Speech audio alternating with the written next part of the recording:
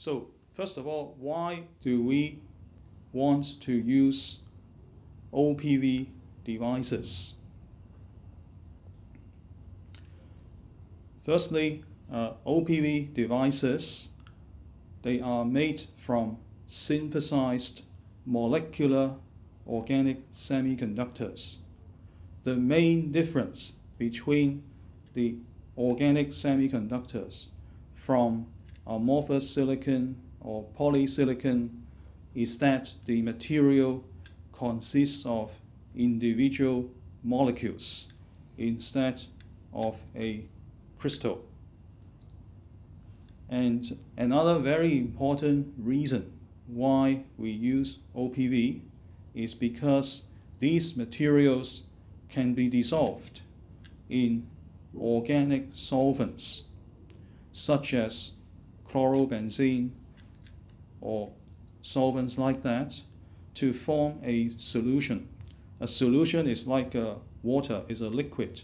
So we can use very low cost solution processing methods such as spin coating, where we put the solution onto a plate and rotate the plate at high angular velocity.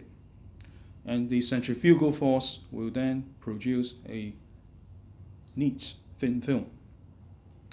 Another very important solution processing method is printing, where we use, for example, an inkjet printer and literally print the absorber layer onto the substrate.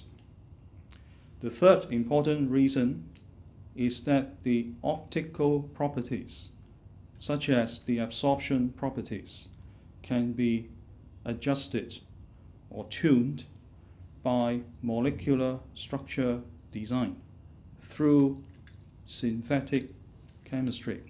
This cannot be done easily with inorganic semiconductors.